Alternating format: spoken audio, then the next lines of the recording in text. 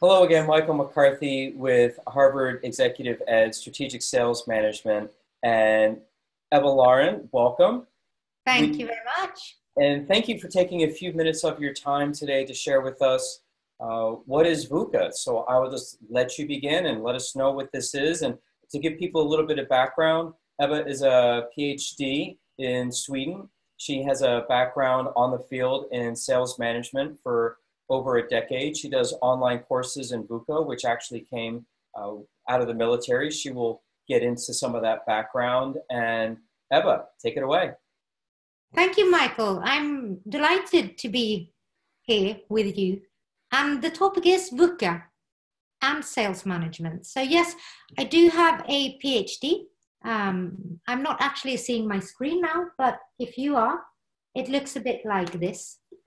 So my topic, an area of interest was, how does sales contribute to business model innovation?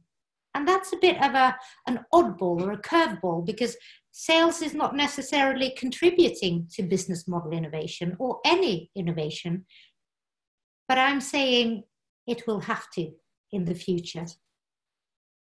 So VUCA, let's look at sales and then we'll get to VUCA.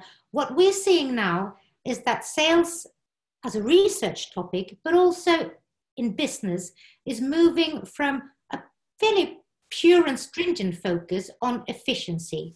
So least effort, max output. That has shaped sales research for decades.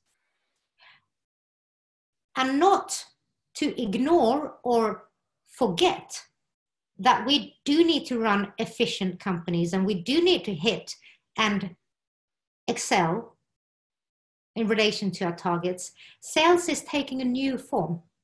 It's about growth. The tree symbolizes growth, business development, and growing strategic long-term relationships. So that's my comment on where we're at, the state of a nation in terms of sales and selling. So the next two pictures is about our context. The first is looking at sales, which is becoming increasingly complex. Homburg et al., European sales researchers, even 50 years ago, they were saying that sales is becoming a distributed function. So many people are selling in a company, be it B2B or B2C. You have a service after sales, you have a CEO who's selling, and many other roles. In addition, you have omnichannel, so e-commerce, applications, partnerships that are totally online and not very interpersonal in terms of face-to-face. So that growth of complex channels, sales and marketing, is definitely hitting us now full force, I find. The other picture is looking at our societal and market contexts. And here's where we really get into VUCA. So the World Economic Forum has put out a brief film, 1 minute, where they explain the world as a VUCA world. VUCA stands for, I'll repeat it later also, volatility, uncertainty, complexity, and ambiguity. Basically, it's chaos and it's happening very fast. Driving forces for VUCA are globalization and the increase of local presence and customer orientation, being both local and global. It's diversity. It's women entering the higher ranks of business, people with different ethnical backgrounds than ourselves. You have disruptors. You have disruptors in companies, Uber, Airbnb, commonly quoted.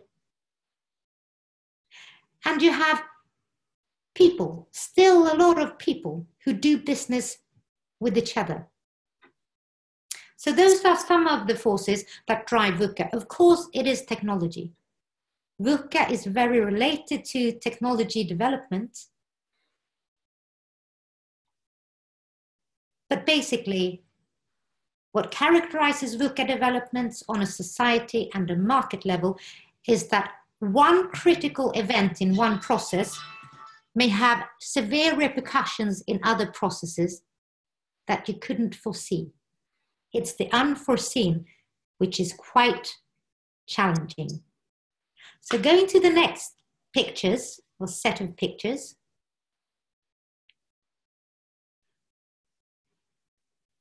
I think we need to go up a bit, because this lovely mess of words actually reflect one of the jobs I had at Ericsson. I was the customization director for multimedia services, and we worked with customizations that were not a desirable area for many in terms of standard product development, but very necessary in order to fulfill our customers and satisfy them.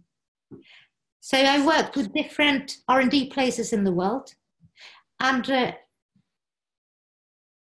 is very, very, your company or your logic is in upheaval when you start doing stuff that is out of the ordinary. However, the out of the ordinary stuff can also fuel and bring innovation. Conflicts, multiple perspectives. Yes, females in the workplace, female executives doing big business. That's also quite disruptive and has a VUCA flavor of its own. But let's look at VUCA's origin. Yes, you were saying the US, that's correct.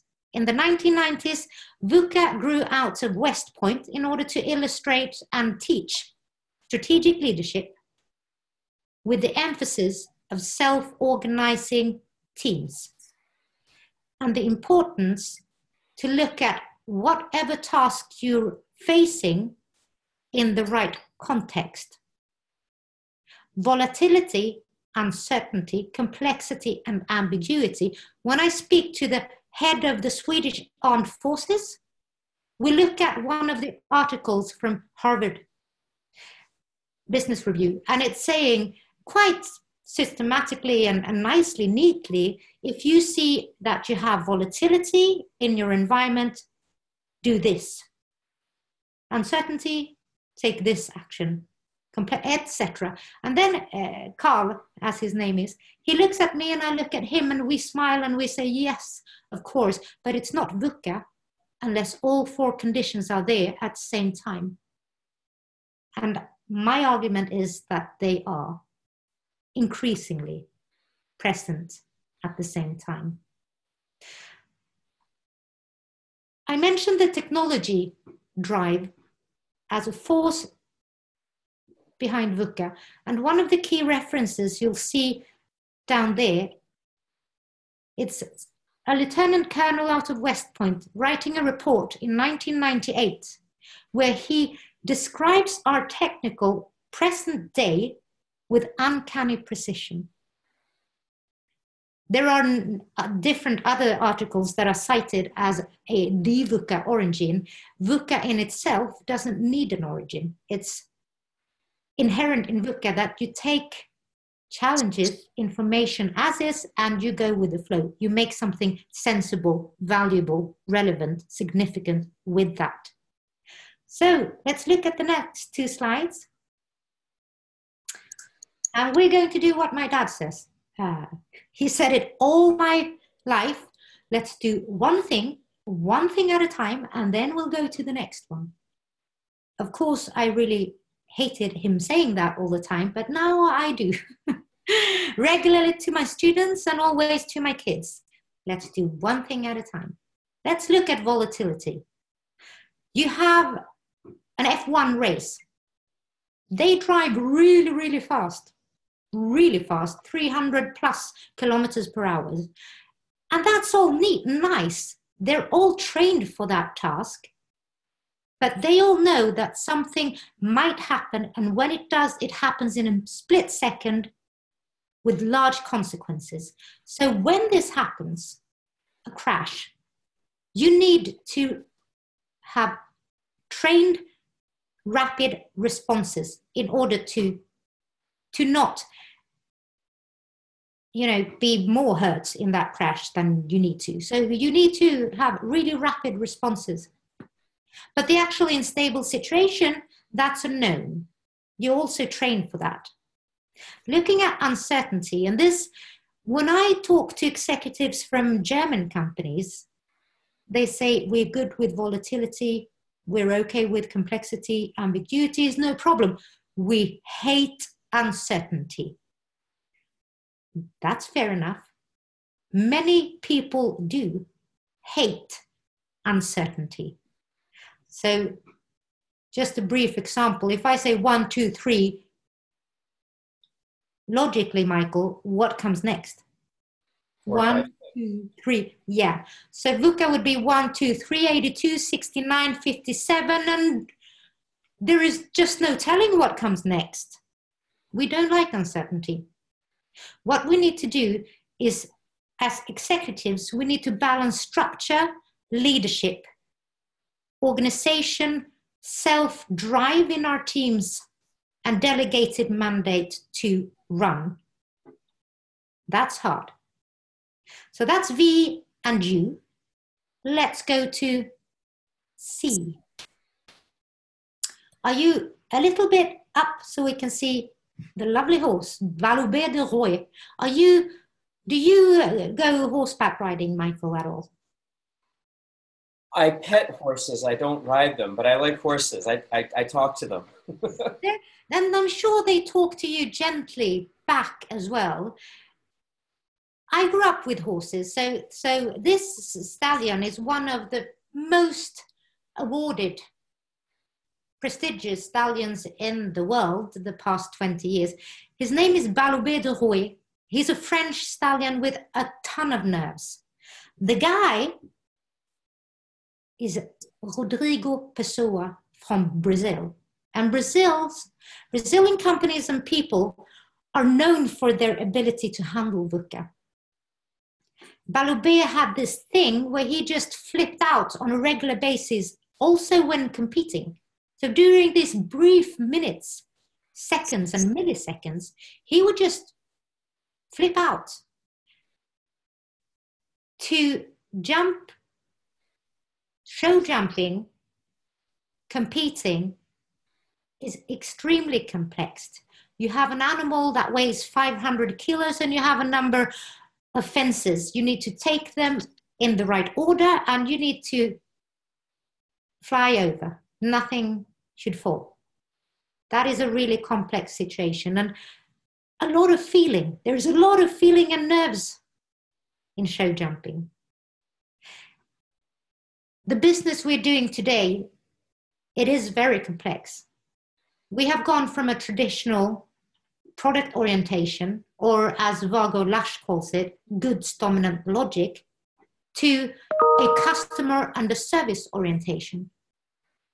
The complexity when we create solutions where parts are products, services, third-party content, that is really complex. Let's go to the next one. Michael, just have a look at the picture for a little bit. Mm-hmm. What animal do you see? Looks like some kind of duck or dodo bird. You see the bird. Yes. Ambiguity is about seeing multiple perspectives, having multiple perspectives and seeing multiple images. So if you tilt your head a bit, can you also see a rabbit? So you've got two ears. It's doing this. Oh yeah, a bunny with his mouth pointing down if I tilt to the left.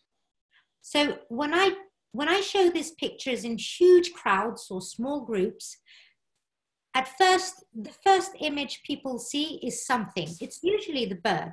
I'm not sure why.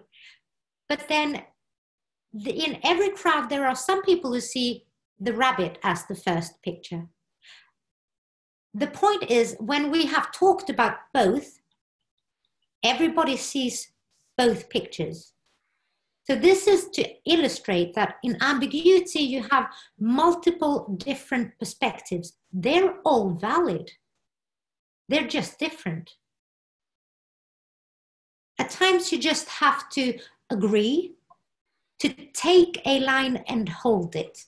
So yes, some people may be saying, but I prefer the rabbit to the duck. That's fine. We will be enriched by hearing the different perspectives, and we should. It's the same with females and males in executive roles or in functions or at work. We need to hear both perspectives. We choose a line though, and we hold it. So that was the VUCA: volatility, uncertainty, complexity, and ambiguity. So this session is coming to a close, but first, let me ask you, let's go to the next two, please, Michael. I'll just ask you, Michael, because you're there face to face. When you work in VUCA, you work with fluffy and unclear targets, objectives, or a strategy that is not clear-cut. Scant, poor, insufficient information and intel. You work with asymmetry. Some people know a lot of stuff and some people don't know anything. You don't have enough time. You have an unclear resource situation, and definitely your resource budgeting is not there ever in full. You have little or no preparation for the task at hand. You have a mix of new team members, old team members, the ones you've chosen and some you haven't. You have disruptions, surprises, unclear mandates and fuzzy processes and tools that don't fit your purpose. So is this VUCA or business as usual, would you say, Michael? This happens all the time. I used to be a money manager. We lived in VUCA with the stock market every day. And oddly enough, I sail as a hobby. Sailing's VUCA on the water. I think if you're not prepared for it, or at least expecting that hurricane can show up anytime, you're going to have some trouble. Yeah. So I agree totally, Michael. VUCA is in our everyday life. You need to prepare for VUCA. You need to train for VUCA. So that when you're out sailing, everybody's fine and nobody's ill, or then the storm hits you, then you have prepared for that situation over and over again. And everybody knows exactly what to do. The rest you'll organize in real time. So training in VUCA conditions, for VUCA conditions, is really, really important. And it's the one of those online courses that I do. It's very, very individual to the group or the person, because I basically make sure that you will be outside your comfort zone training on your VUCA skills. So I'm thinking that our audience, customers and students, they're sales managers. And in brief and in sum, what does VUCA mean to you? Thank you, Ebba. Sorry? I said, thank you. This is wonderful. So, Michael, why don't you read what VUCA means to you? And I can fill in if there is a void, because now I would enjoy hearing your voice instead of mine for a little bit. Well, I actually have a question for you.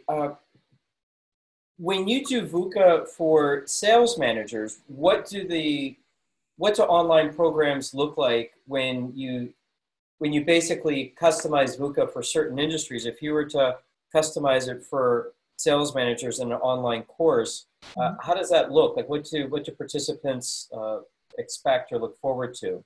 Or do they expect nothing because it's VUCA, so they have no idea? No, we will co-create the purpose. The purpose is really, really important. So the customer and I will sit down and talk about what's the purpose of the VUCA training. Why do they want to do it at all? Is it to increase sales activity? Is it to increase sales? Is it because their business model is in transition, where they're balancing a traditional business model with personal selling with omnichannel, e-commerce, and market automation. So are they in an internal VUCA that they need to make sense of and navigate? And what are their objective goals? Depending on what that goal is, say that it is the ability, it can be a classic sales orientation. They want to increase the number of customer meetings and the number of closures and increase the order value. That is the framework. And then I put them in VUCA situations where they define in groups, in teams, exactly what type of scenario, what type of obstacles, and what type of actions they need to do. But by focusing, and this is not, that's not new. Sales training, sales coaching.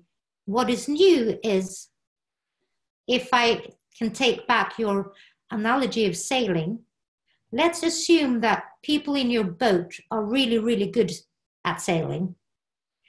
When I do VUCA online workshops or face-to-face, which I prefer the real-time thing. Of course, it's wonderful meeting people. But we focus on training and handling circumstances, conditions, challenges that are not chosen, not predicted.